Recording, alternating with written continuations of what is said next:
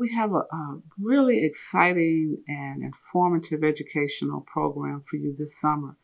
One, we have our STEAM sports program. We're doing sports virtually. We want our young people to understand the business of sports, but also some of the tools that they will need to be successful, whether they're playing basketball, football, soccer, tennis, volleyball, bowling. All sports require a certain level of discipline. And so we're going to start out with fitness. We have an expert fitness trainer that will teach fitness virtually. Your children, if they're at home, they're sheltered in place, they need to exercise. And we're going to give you and them some tools for exercise. Well, if you don't like fitness, we have Zumba for the parents and for students who want to try a more, I guess it's like music with your fitness. So you have Zumba for the older young people, but fitness training for those who really want to become athletically ready for the fall and for the winter. In addition to that, we're teaching archaeology. Our young people need to understand how our culture has evolved, and you hear about dinosaurs, you learn about it, but we have an expert archaeologist teaching the science of archaeology. They're going to do some virtual digs. We have some archaeology kits that we will send to students and their parents so that you can understand what it means to be an archaeologist and understand the science of archaeology. We're also going to look at coding. There's so many jobs that are becoming available in this tech world that we live in. We're talking about artificial intelligence and help you understand when you talk to your television, you're using artificial intelligence. When you have Echo in your home, it's artificial intelligence, and we're using robots. So we're teaching our young people the technology, the science of the technology that exists today and is developing even as I speak. They will be learning that in our summer program. It'll be fun. They're going to learn something about virtual reality. You can put yourself in the football game, in the basketball game. You are on the field. You're on the court. You're on the tennis court. You are actually hitting the ball. We'll be doing all of that. You need to register your kids right now. Go to pushexcel.org. Register today. It's not too late. It's an 8-week summer program. Every day we have something different happening. And then on Saturday, we do all of the classes so that if you miss Monday through Friday, pick it up on Saturday. It's only $25. I don't know where in the world you can go and get a virtual education. We have writing classes. Many young people, particularly those who are going to college, you need to know how to write. We have a writing instructor from the University of Chicago. It's called Winning Words, teaching you how to use the words that you think about, you hear about, and write speeches, write your own speeches. Of course, we have a number of other programs. Theater. Some of you are great actors. I've seen you behave in some of our programs. We're going to have some of our young orators in the theater program. We are producing little skits and vignettes, teaching our young people how to use voice control, how to use body language, and how to act out scenes. We may be producing some future actors and actresses in our summer program. We have so much to offer. We want parents, we want you to sign your children up, your students, your grandchildren, your nieces, your nephews, the kids on your block. Don't have them running around doing absolutely nothing. This will prepare them for when they go back to school. Everything is virtual. You don't have to show up. You don't have to bring them anywhere. You don't have to pick them up at the end of the day. They're with you, but they're with us online. Once you register, the entire schedule is available to you, so you'll see where they're supposed to be, what they are supposed to be doing each hour of the program. And it'll go for 8 weeks, all the way through the first week in September. It's an exciting program. Oh, I forgot. The end of it, throughout we have virtual tours. We're going to visit a farm. Some young people have never seen a farm, so we're going to do a virtual visit to a black farm in Atlanta, Georgia. They get to see how the things they eat, the things that you buy, how they grow them, how they raise these animals on the farm. So we're going to visit a farm. Also, many young people getting ready, they're high school juniors, rising seniors as they call themselves. We're going to rise them into a virtual college tour. They're going to get on a virtual bus, and we will visit several colleges and universities, visit some historic sites. It is going to be almost as much fun as being on the road. They won't know that they're not on the road, except that they don't have to spend the night away from home. They don't have to pack anything, but we're going to have all sorts of gifts for them. It's going to be so much fun. I'm going to even go on this virtual college tour. And we don't have to worry about COVID because we're not on a bus. We're not in a hotel. But I promise you it's going to be exciting. And then when we finish that, we have something for educators. I know parents, I know you're wondering, what is this back to school going to look like? What do I need to do to prepare my child for school reopening in September? How will it look if they open in August? What will it look like? Well, we're going to have 2 sessions just for you to talk about school reopening. One will be on July 27th, Monday, July 27th from 6 to 8. We'll look at what is K-12 reopening going to look like? What are the issues that school districts are concerned about? What should you be worried about in terms of your child, your teachers, contracting COVID? How will they protect your child? How will your child learn differently? How will the school be organized? We're going to talk about all of those things on July 27th. And then on August the 3rd, we'll look at higher education. I know you're wondering, parents, should I just keep my child home? I know they finished, graduated from high school. College is something we've been looking forward to. Where should they go? What are colleges wrestling with? What does reopening a campus look like? Will they have dormitories? Will they have common meals? How will they eat every day? How will they sanitize? We're going to talk about all of that on August 3rd. We'll have some college administrators, some professors. We'll have some students raise their concerns. We just want to bring you as much up-to-date information that we can. And then we have a third session on August 10th. Some of you are sending your students to majority institutions where they, African-American students and Latino students, they're in the minority. What kind of issues do they face? Black children on predominantly white campuses. What happens after all of the marches, George Floyd, when your child is going back to high school or college in these remote towns where you're not there? What concerns do they have? What kind of issues raised? Are they being attacked by other students? Will they be safe on the campus?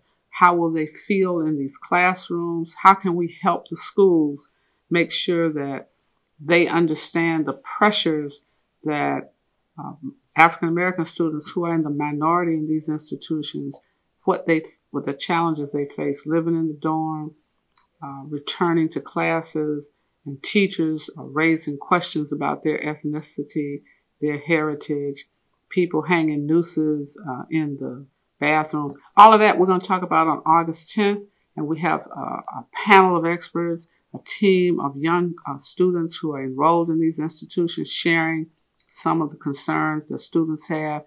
You don't want to miss this series of educational town halls designed to inform, inspire, and engage you in the movement. Now, one final thing that we're going to be talking about, I know you've heard the president talk about sending federal troops to cities where there are Democratic mayors, where there seems to be a level of violence, whether it's Chicago, Detroit, New York, Atlanta.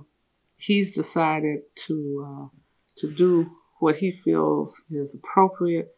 However, we believe that it is morally wrong, and we also believe that there's some clear legal issues that he does not have the legal authority to do what he keeps threatening to do.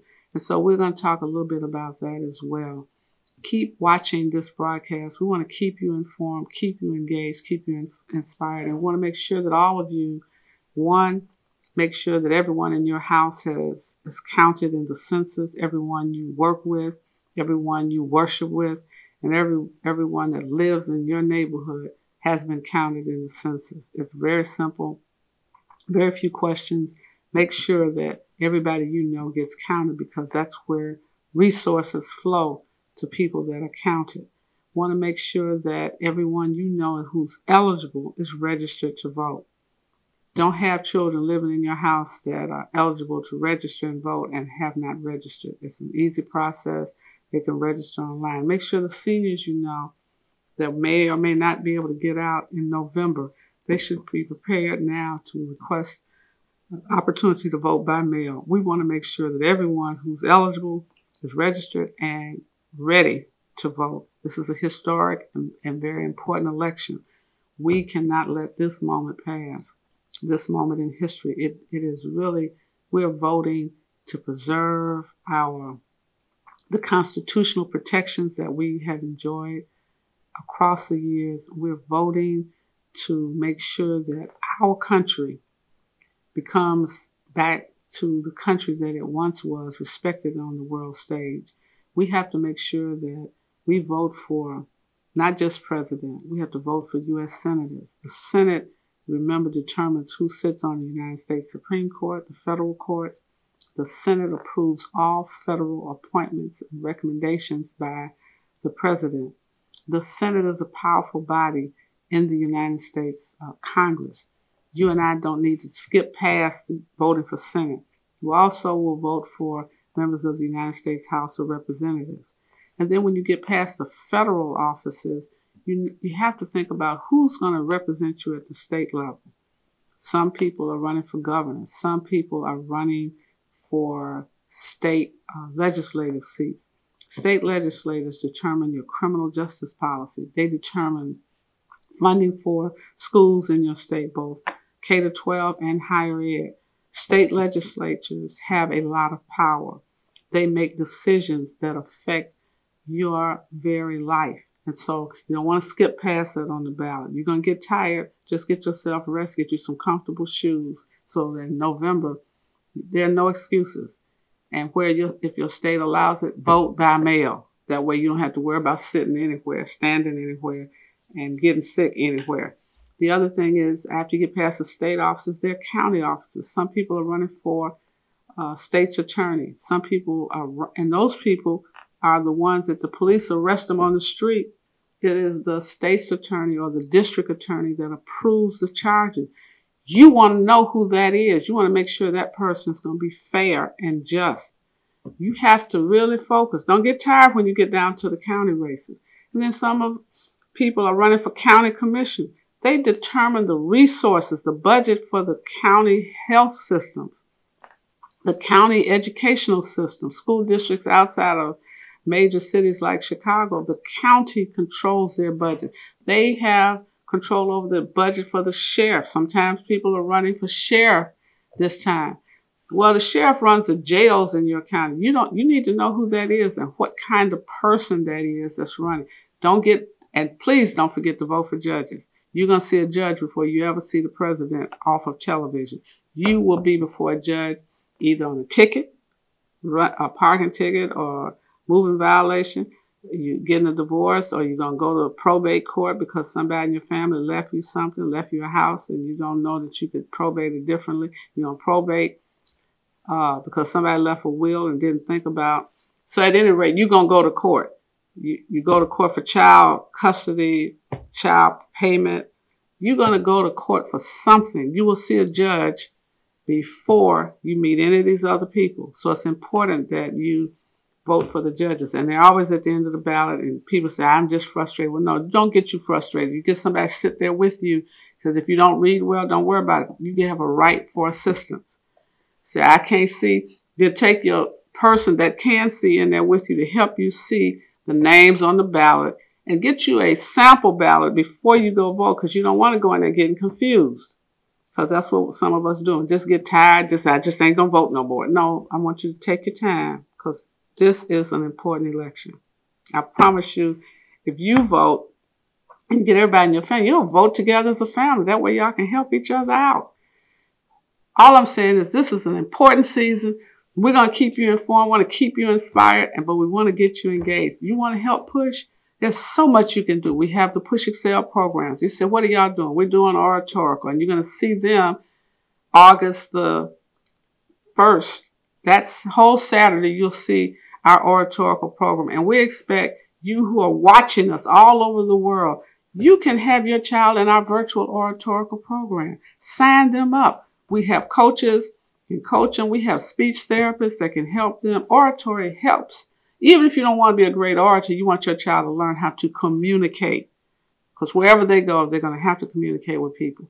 So the oratorical program, August 1st. Then August 3rd, our second Push Excel Education Summit. And then August 10th, another education summit looking at blacks in institutions that are predominantly white. You need to understand these issues as you look at students returning to school in the fall. It's a lot to think about. It's a lot to talk about. If you have any questions, you know what to do. Call us 773-FREEDOM. We're looking to hear from you, and you need to join. If you can't do anything else, you need to join us right now. Go to rainbowpush.org, and you can donate or you can become a member. We need 100,000 members by the end of the year. I know we can. I believe we will. And some of you need to be joining our consumer club. We're getting ready to take some consumer action. One young man says no grocery store in his neighborhood. We can make that happen. You don't have a gas station in your neighborhood. We can fight for that. If you don't have a black car dealer where you are, we can fight for that. If you don't have any black-owned restaurants in your city, we can fight for that. If you don't have any black products on the shelves in your stores, we can fight for that. If you don't see any black contractors working, call us 773-FREEDOM.